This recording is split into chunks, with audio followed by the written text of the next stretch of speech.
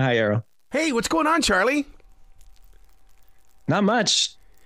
Talking about a book that's been up in my head for about a year, so I'm having a blast. I was wondering how long you've been holding on to it, because now it belongs to us. It's our turn to sit down and learn something, because, there haven't been any books about this. Yeah.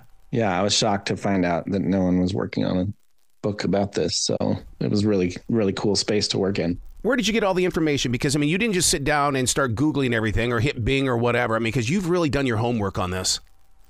Yeah, a lot of research and a lot of talking to people.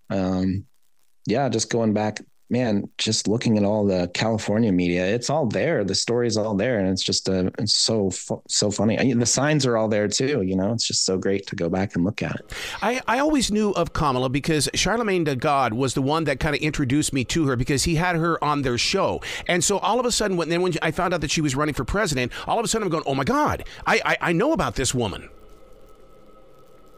Yeah, Charlemagne really did a lot to put her on the national scene. He even campaigned with her during, he did. He went down to Atlanta with her and had some conversations about, mental health. But wow, you see him now just really depressed about what she's turned into. And there was that infamous interview that he did with her when she was vice president, where she got mad at him, started jabbing her finger at him. How dare you act like a Republican? And it really sort of ended that relationship, and Charlemagne's certainly thinking twice before getting on board with another candidate. Dude, I'm one of those guys. Listening to her, I became a fan, and then on the other side of it, it's like, oh my God, we're like reliving Dan Quayle. Yeah, it's interesting that you compare her to Dan Quayle, because when you have a young vice president, there's a lot of other politically ambitious people out there who are also trying to, sell themselves as a presidential candidate. So I was surprised, going into DC and talking to people, just how few Democrats even like her, and let alone root for her success. They're not pulling for Kamala. There's so many. Nobody really likes her. And I'm shocked. You think that, there'd be enough Democrats to be like, hey, she's great. Stop being a racist. Stop being a sexist, but actually, that's why so many people aren't talking, even though they hold these views. They don't want to be sexist and racist for criticizing their historic first vice president in as they go into 2024. Yeah. The book we're talking about is Amateur Hour. I knew something wasn't right when she couldn't get into the vice presidential house. And she waited and waited and waited. I kept going, that's not how you treat a vice president. Yeah, part of it was because she had some extensive remodeling to do. And so, but yeah, also it took longer than it should have. And even though they were making significant updates to the kitchen, yeah, she's got a real nice gas stove in there. It took longer than it should have. And then after reports started trickling out, like, why is she still living out of a suitcase out of Blair House? And then they finally wrapped up the remodeling job. Wow.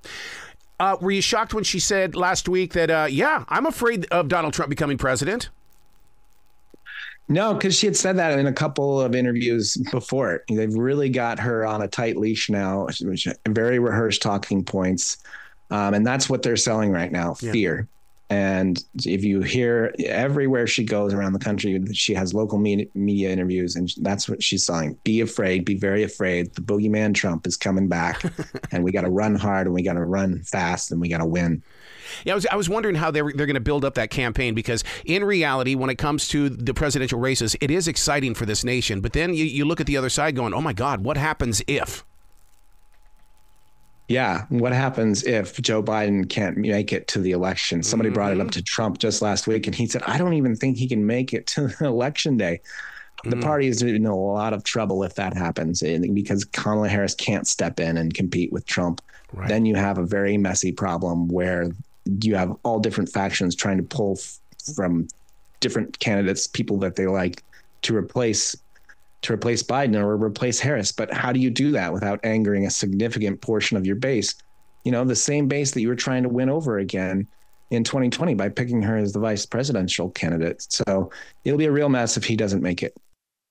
What was the game plan here in introducing Kamala Harris to this? And is it because Barack Obama came out of nowhere and became a superstar, and then we thought, okay, well, it happened once, it can happen twice? Yeah, a huge part. You cannot explain Kamala Harris without taking a look at Obama at the same time. But as she was rising in the state of California, people were already referring to her as the female Obama or the next Obama. And that's the problem. So many, and especially among senators, you have so many senators that got into their position, got into the Senate, and they're like, oh, I'm a senator now. I can be the next president. Obama did it. I can do it. Mm-hmm. How many senators have just run flat into a wall trying to be the next Obama, when it's very clear when you get out there and start talking to voters that you're not the next Obama. You just don't have it, and voters aren't buying it. And it's very humiliating for someone to go out there and do it. And Kamala Harris did that in Iowa. She dropped out before the Iowa caucus, before voters even had a chance to deliver a verdict. Yeah. So it was very humbling for her to sort of experience that. Well, that last election was kind of weird anyway during the primaries, because all of a sudden, here comes Biden and he wins the South, and it's like, what the hell just happened here? Wait. We didn't hear anything from him for a long time, and all of a sudden he wins the South and then goes on and wins the presidency. And it was like, I don't know what happened here, because it happened too quickly. Yeah, you saw Pete Buttigieg win Iowa, right? He won the Iowa caucus. Mm-hmm. And you saw Bernie Sanders win in New Hampshire. And that's when everybody got real scared, because it looked like Bernie might actually win. Yep. And that's when you had all the prominent donors. You had Obama calling all the candidates individual. It's time after right before South Carolina, after South Carolina, they were like, okay, it's time to leave. You have to drop out. You have to endorse Biden. He's our choice. It's amazing to see how the Democratic Party works, how powerful the donors are and the senior people in the party. Well, if I'm a Democrat voter, I would be shocked to even participate in this, because it's not up to you. It's up to them. Yeah. What did you learn from doing this? I mean, like you said, you've been holding on to this for a year now, and with all the research that you've got, were you shocked by anything? Yeah, certainly. So I was working as a reporter during that campaign, but I was focused more on Pete Buttigieg. So just going back and reliving those campaign moments, realizing how bad her campaign was, and how many mistakes she made, how many word salads there were there. So many attempted reboots of her campaign that failed miserably. She was just totally failing in front of voters, and people just really had a hard time taking her seriously. So yeah, the signs were all there, and you go even further back. What was her time like as Attorney General, as the District Attorney of San Francisco? All the signs were there, all the same problems. Any sort of scandals she tried to sweep under the rug, as she was just sort of pushing up, escalating her political career, her political ambition. Was very much there, and she certainly had to convince the donors and the money people and the senior people in the party that she deserved her place on that stage. Wow. Dude, I can't thank you enough for this book, because like I said before, nobody has written a book like this yet, and I love it because I can take my time to read it and digest it, and I'm just very proud of you for hanging in there. Thanks. Yeah, I'd encourage your listeners to get it. It's a pretty easy read, and so many people know there's something wrong with Kamala Harris, but they don't really know why. And this really tells you why, and it'll help you have some really intelligent conversations going forward. We're going to be having these conversations in the next couple of years, even now as we head into the 2024 election. So I'm really excited for everybody to read it and learn a lot about her. Man, you be brilliant today, okay? All right. You too, bud.